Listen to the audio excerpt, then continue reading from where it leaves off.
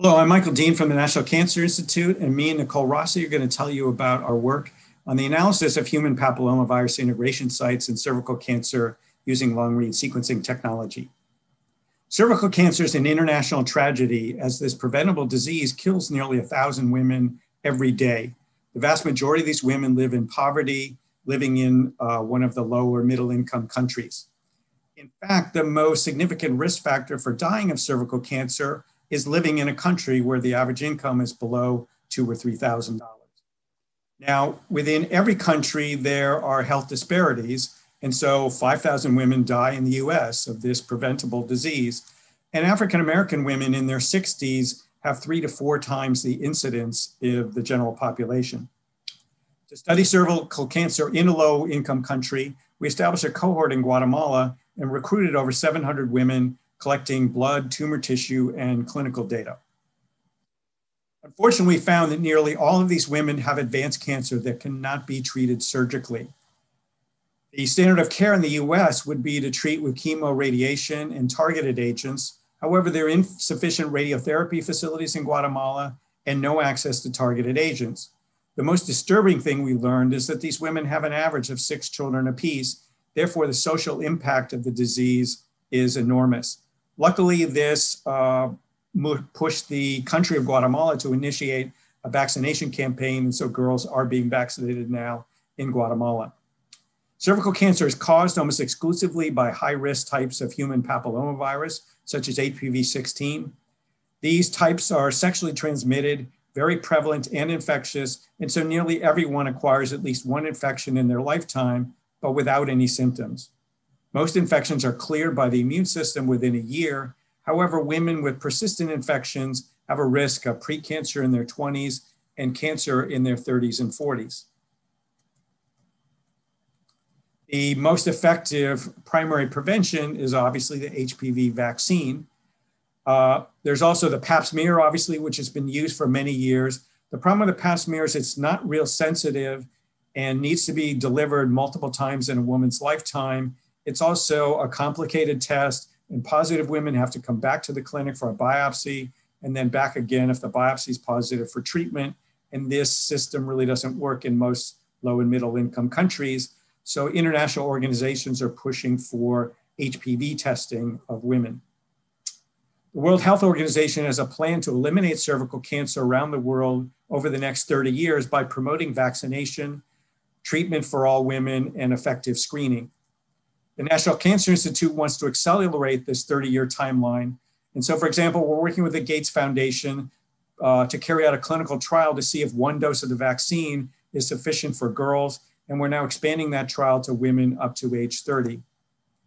My lab has developed and tested HPV assays and delivered them to countries in Latin America.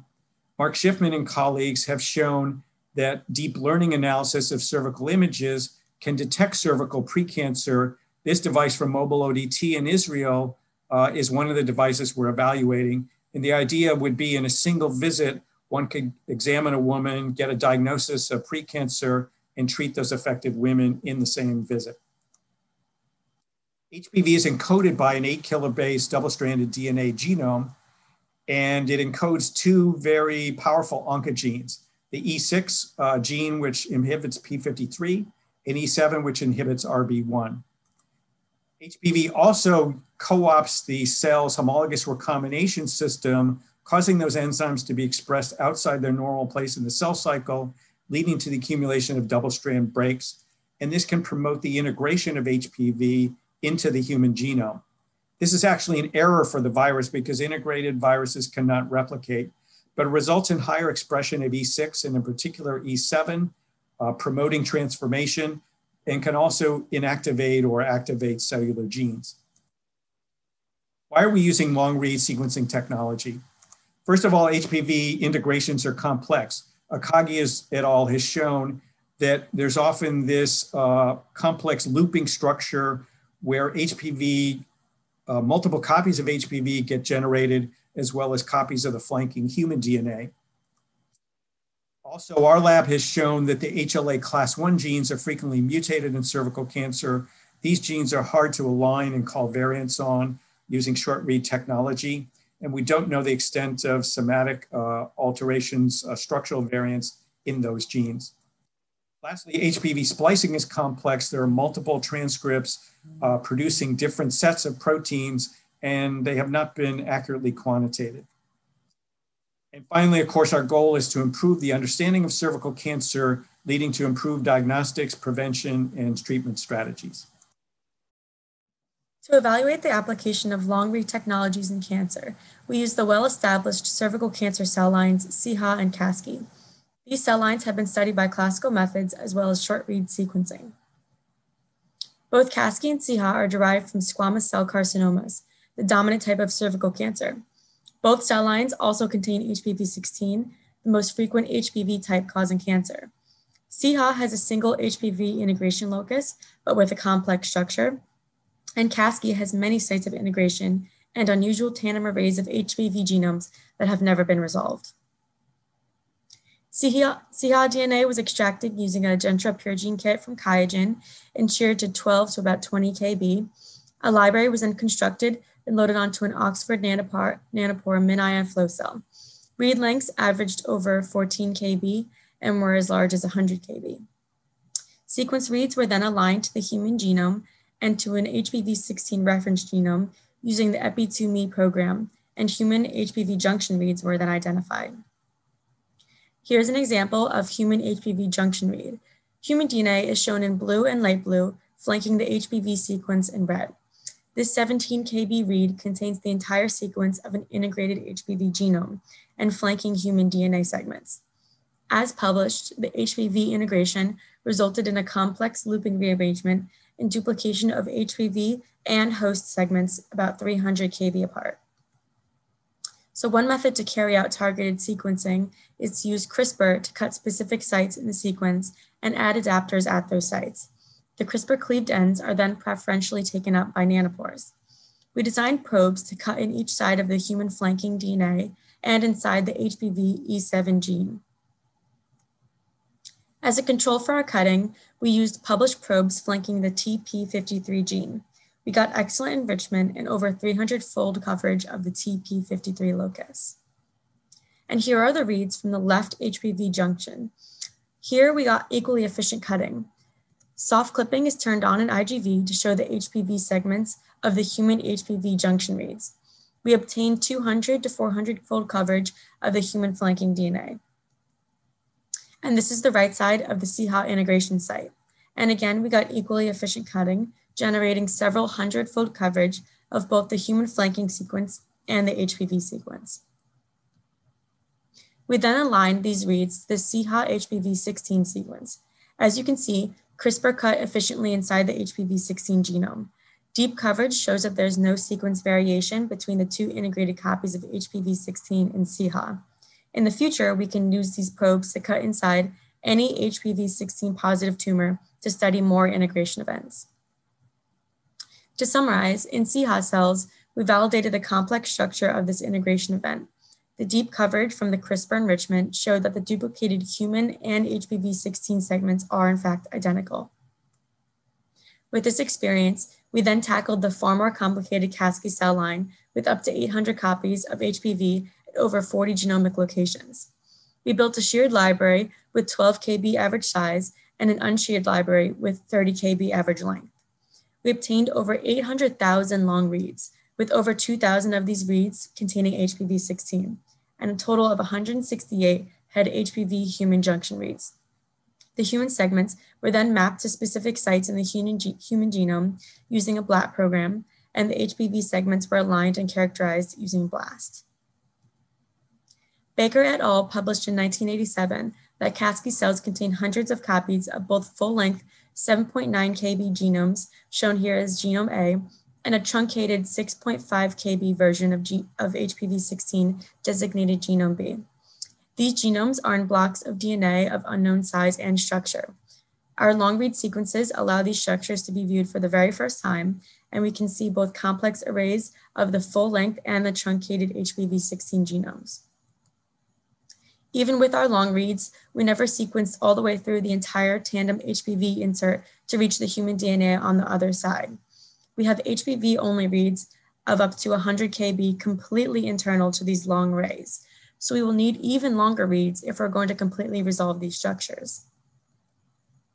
Akagi et al. Used 30x short read whole genome sequencing and PCR validation to describe 44 HPV integration sites in Cascade cells. We confirmed 31 of those sites, shown in yellow, and pink are sites that we did not detect, but Akagi did. However, we also identified reads at 31 additional sites, shown in green, including integrations at several new chromosomal locations. The human flanking DNA is often in the centromere or repetitive DNA sequence, which presents a challenge for short read methods. We were then crazy enough to cut inside Cascade DNA and the 800 copies of HPV 16 integrated using our CRISPR probes. This resulted in an amazing 44% of sequence reads containing HPV 16. A total of 180 of these reads have human HPV junction fragments. We confirmed many of the junctions seen by Akagi and our whole genome sequencing data, but we found at least one other read at another 9 sites. In conclusion, the long read methods allow the resolution of both single copy HPV integration events, such as those in CIHA, as well as much more complex structures, such as those in Cascade cells. We are now ready to tackle the tumors obtained from the patients in Guatemala in order to learn more details about this horrible disease. One of the things that still mystifies us is the HPV superspreading phenotype seen in Cascade cells.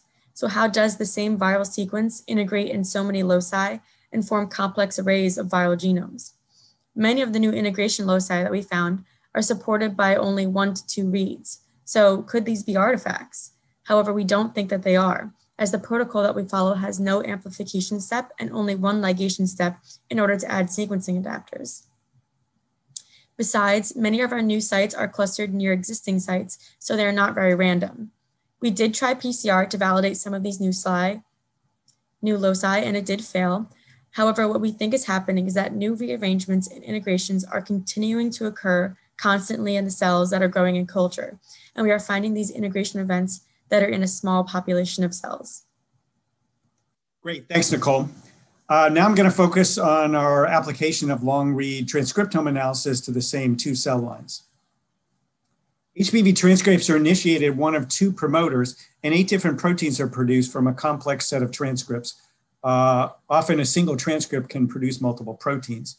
Full-length transcripts would allow us to better understand and quantify these different products. We isolated CIHA total RNA and then poly A plus RNA and used the direct cDNA sequencing kit and amplification-free protocol. We obtained 220,000 total reads, 12 of which contain HPV. The CI integration site has deleted the HPV splice acceptor in the E2 gene region. We can see that the transcripts start at the P97 promoter, often splice out a portion of E6, and then splice into cryptic splice acceptors at one of 2 different locations in the human genome. Our experience with CIHA allowed us to optimize the protocol, and with Cascade poly A plus RNA, we obtained 2.4 million reads, 1.3 million of which passed stringent quality control, and we obtained 1,600 HPV containing transcripts. Nearly 1,000 of those transcripts also contain human DNA, but we were astonished to see that nearly all of those contain the same 90 base pair segment of chromosome 6. That is, even though Cascade has 50 to 100 sites in the genome where HPV is integrated, only one of those sites is transcriptionally active. This site has retained the splice acceptor site in E2, and so splicing occurs into that site, continuing into the flanking human DNA, and then polyadenylation occurs. By mapping all of these HPV containing transcripts, we're able to determine the structure of these full-length transcripts starting at the P97 promoter and going to the poly A site. To our knowledge, this is the first time that this has been accomplished in an HPV positive cell line. These transcripts are all predicted to produce the E7 oncoprotein, and most of them produce a truncated form of E6, and only a minor 1% would be predicted to produce full-length E6. This is actually in agreement with work by Seedorf et al. In 1987, where they showed that by far E7 is the most abundant protein in these cells. Now, the transcribed locus on chromosome 6 in Cascade cells is upstream of a gene that's very interesting to us, RUNX2. We've recently shown that the RUNX family transcription factors are important in the regulation of the HPV-16 promoter binding to a novel enhancer promoter site that we have described. From our transcriptome data of CASQ, CHA, and an HPV-negative cervical cancer line, C33A, we see that RUNX2 is expressed only in CASQ cells and RUNX1 and 3 almost exclusively in the HPV-positive cell lines. It is likely that during the integration, the HPV enhancer is activating RUNX2 in CASQ cells, further promoting HPV gene expression. We recently found this preprint by you et al. Confirming with standard transcriptome sequencing that only the chromosome 6 locus in CASQ is transcribed, in agreement with our results. In conclusion, we are excited that both the long-read DNA and RNA methods are working well in cancer cell lines and generating data that's consistent with what is known, as well as providing new insight into HPV integration and expression.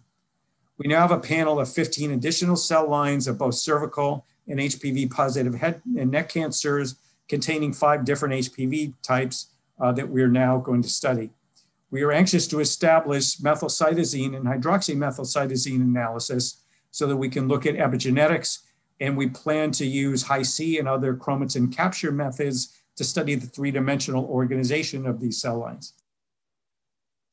As a mentor, the most exciting part about our adventure in long-read DNA sequencing is having the sequencer in the lab. A student like Nicole can grow cells, isolate DNA, RNA, build libraries, load flow cells, and see the data coming out in real time and analyze it. This permits learning of the student by doing the entire process and can lead to students then coming up with experiments that their PIs never would have dreamed of. Lastly, I'd like to challenge the Nanopore community to come up with an HPV test in the $2 to $3 price range.